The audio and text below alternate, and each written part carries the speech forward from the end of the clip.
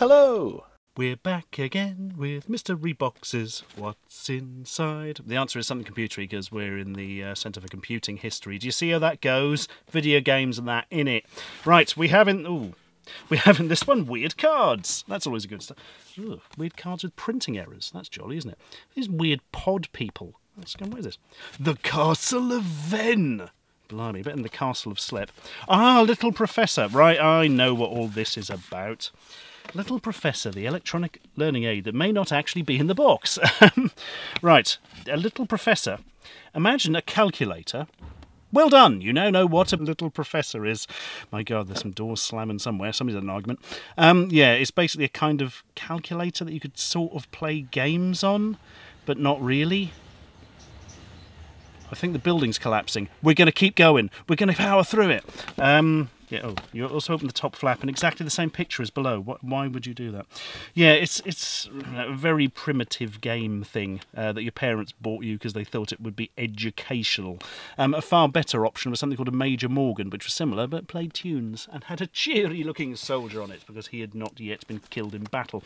Right, we have here a power pad for quick shot. This looks suspiciously like a PC. Oh no, this product is produced exclusively for the Acorn. What, as in Electron or the Acorn Archimedes? It looks a bit later, do you know what I mean? For all 32-bit Acorn computers, it will indeed be the Acorn Archimedes in that case. My goggly, yeah, it says on the disc. My goggly goodness, that is a heck of an expansion. I don't know much about the Archimedes, but I do know you could buy this awful control pad. That they've written on it, SNES control pad. Despite the fact it's clearly for an Archimedes. How bizarre. So they want you to think this is like a Super Nintendo controller. It is in the sense of the button layout, but joypad ain't up to much. It's not terrible, though. Third-party pads were always terrible back in the day, but that one doesn't look too bad. All right, and back in your box. Go over here. Make some friends. Right, here's a bag. Oh, God, things are falling out of it. It's a cable. On one end is the same connector as the other one. It's a phono cable. That's nice. This is... Oh, it's one of those! I've got no idea. Well, there's got phono output. Copyright 1984 Applied Engineering. Looks like something to Computer Viewmaster. To CRT. Ah, right. So this is something you would plug into your computer in order to connect it to a television of some type by the looks of it. Maybe it's for a computer that you could only connect to a monitor, and you plug this in, then you connect it to a TV. I have genuinely no idea. I'm just going to put it over here and hope it doesn't catch fire, frankly. Oh, look, here's the bag. It probably came in and fell out of. Next up, oh my God, Sam Computers Limited, the Sam Coupe.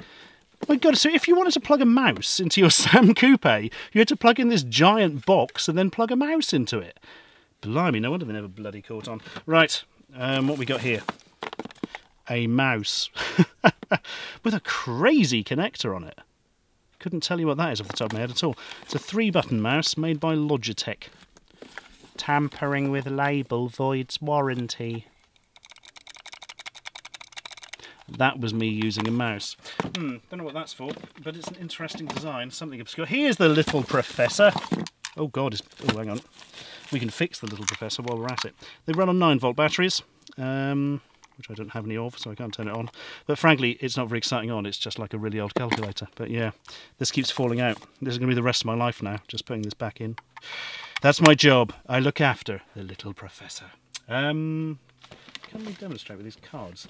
I think there's a thing with the card. Oh, I saw this. I thought the cards fitted over the top. I must have got it confused with Major Morgan because it clearly doesn't. Anyway. That's a big professor. Right. Next up, a Thompson MO5 64K memory extension. My God, I wonder what that's for. I couldn't tell you which machine that's for, but it's a very non-internal memory expansion, to say the least. Must be sort of late 80s, because 64K would have been crazy huge in the early 80s. You'd have been able to fit like half a game on it. It'd have been amazing. This is... Ugh, I don't know. I love it already. Oh, this is some sort of early attempt at a portable. It's a Scion PS1000 personal organiser, or tidal wave indeed. This is more like a cross between a personal organiser and an actual computer. It's got Microsoft Works, look, and it's made by Reeves PLC apparently. But yeah, if you had to type crap on some horrible portable device before phones and other such useful things like laptops properly existed, you could actually fit that in your suitcase and it wouldn't kill your fingers. It doesn't feel awful to type on. It feels a lot better than a modern phone, let's face it, because they have no tactile feedback whatsoever. What else have we got? We've got a Wii, as you've probably seen there, a Nintendo Wii. I think we all know what that is. Here's a PSP, Sony's PlayStation Portable. We all know what they are. There is a PlayStation Portable power supply in the bottom of the box there. Here is a piece of clear plastic, which looks like a spacer plate. It's for the Wii. This is what the sensor bar thing can fit onto, isn't it? That was exciting. And finally, mystery polystyrene. And inside, oh my goodness, a ZX80. Is this a ZX? It is one of Sir Clive Sinclair's very first commercial computers, the Sinclair ZX80. Looks similar to a ZX81, but more horribly yellowed. These were white originally. This one's obviously been out in the sun a bit. Ah, here we are, original colour on the back. God, it does just feel so cheap and hobbyist. And the awful keyboard, which is just nothing. You know, it's completely flat and you're just pushing down buttons like on a crazy mobile phone, except you don't even know if it's working properly. Those weren't the days. Also, there's a ZX80 ROM chip in there. Let's have a quick... Oh, no. I don't want to touch it. Don't want to touch it with my fingers. There we are. That's its brain. Well, not that one's brain. It's external, but let's not worry about that. Those were the days when computers were much smaller and almost completely useless. So, box of randomness. What have you got inside? Hope it's I don't know. British Telecom. Well, I reckon this is probably going to be a modem of some type or something. It's got really rusty screws. It's seen better days. I tell you what, let's work around it because it looks absolutely massive, actually. Crazy thing. This will be an old-fashioned calculator. They all came in these leatherette cases.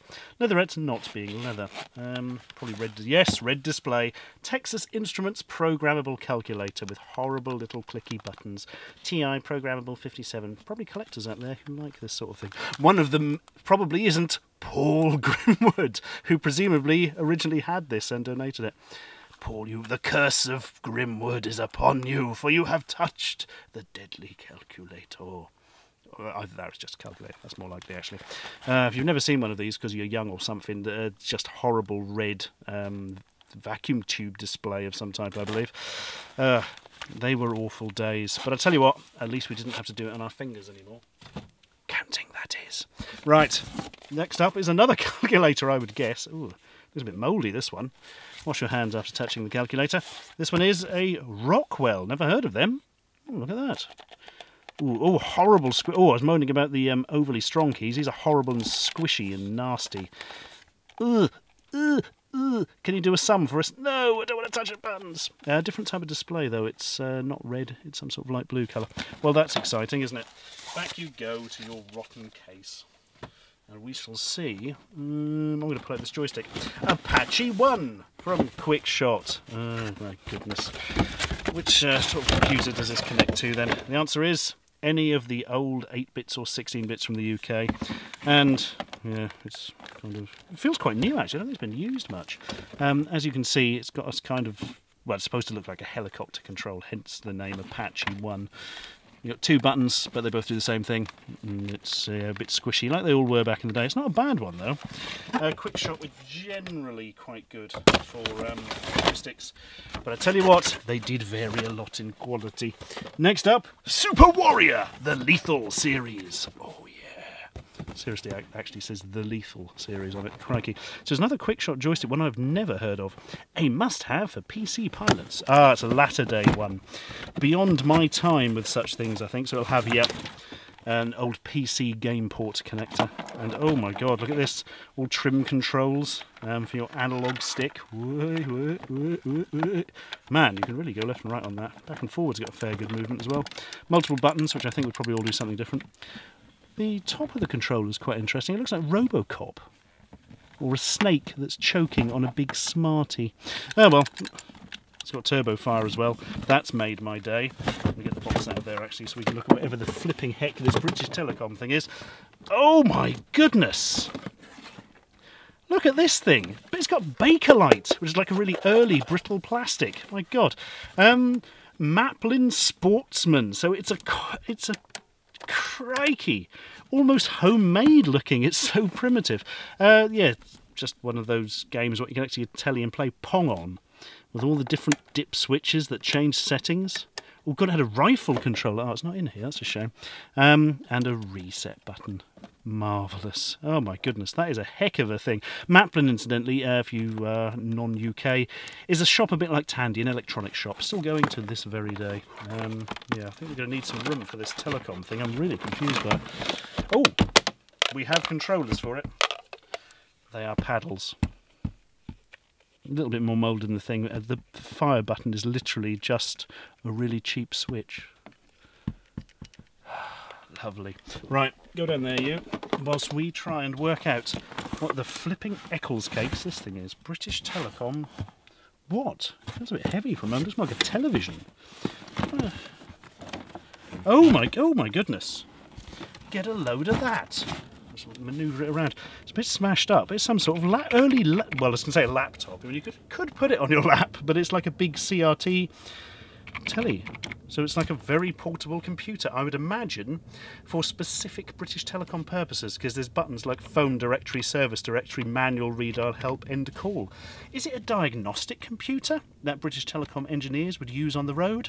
Not anymore, because it's hidden outdated and half the buttons are missing and it's all cracked up. But other than that, what an interesting device. I'd like to see that switched on one day, but frankly, I think it would probably catch fire and kill me. And as much as you at home would like that, it ain't gonna happen.